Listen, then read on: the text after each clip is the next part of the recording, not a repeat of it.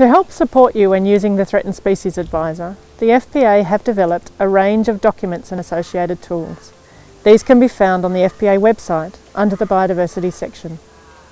We'll quickly run you through some of these resources and how they can support you when using the Advisor.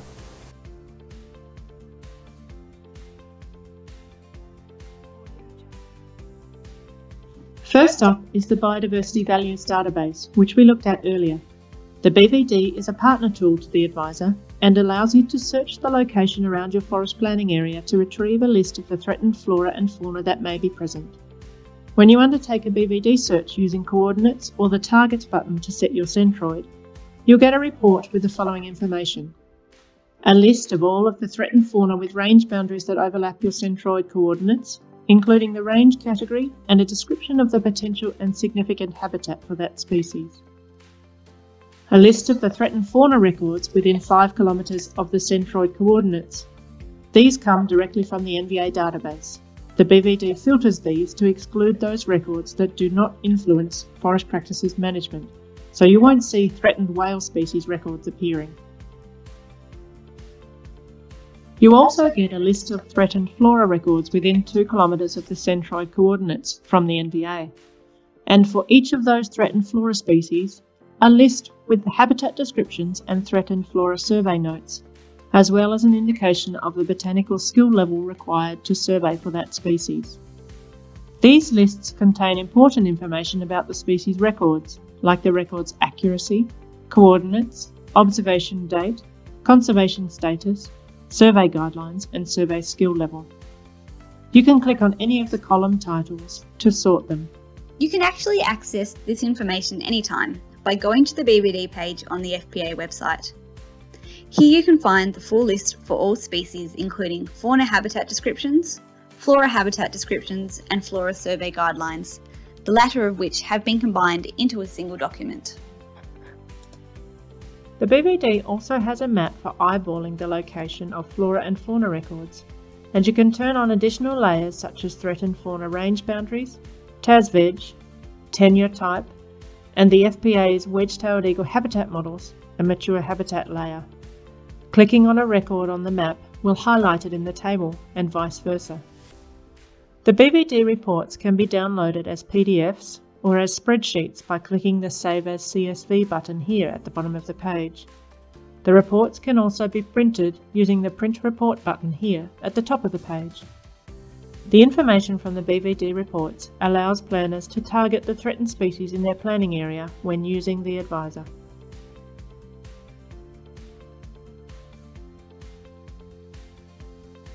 The FPA have developed a whole range of flora and fauna technical notes to assist with habitat identification, survey techniques, and the application and implementation of recommendations to manage threatened species habitat.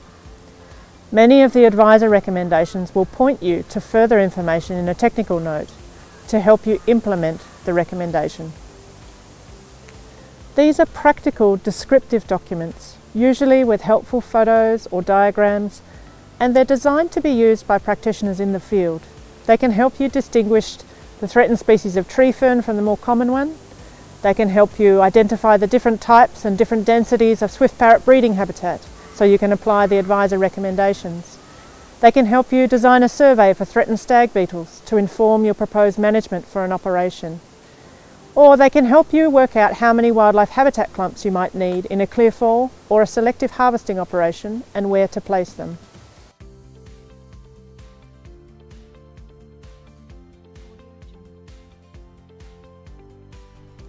Another layer on the BVD, which helps with the use of the Advisor and the FPP planning process, are the Threatened Flora Habitat Suitability Models.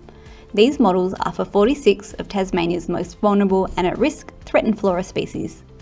These models are essentially heat maps that indicate the likelihood that an area contains suitable habitat for a species. These models are based on known records of the species and a combination of environmental factors that influence plant distribution. They basically act like potential range boundaries for plants. Planners can use these models to decide where to target flora surveys. If you have a known site within 2 kilometres of your planning area and your Advisor recommendation for the species is to undertake a survey, Then use the appropriate model to determine where you need to survey. Areas of moderate, high and very high suitability that fall within an operation area indicate the areas of highest priority for surveying for the target species. These models can be used in combination with the information from a BVD report we just discussed, such as known records, habitat descriptions and survey notes. In combination, these resources allow forest planners to target priority areas for species when undertaking harvest area surveys. Flora Technical Note number 13 gives a full rundown of how the models were developed and exactly how to use them.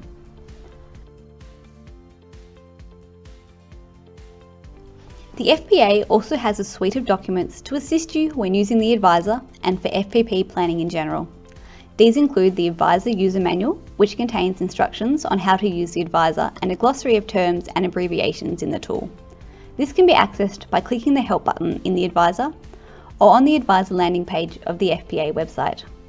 Also on this page are the background documents with information on how the Advisor was developed and reference lists on the information used in the Advisor.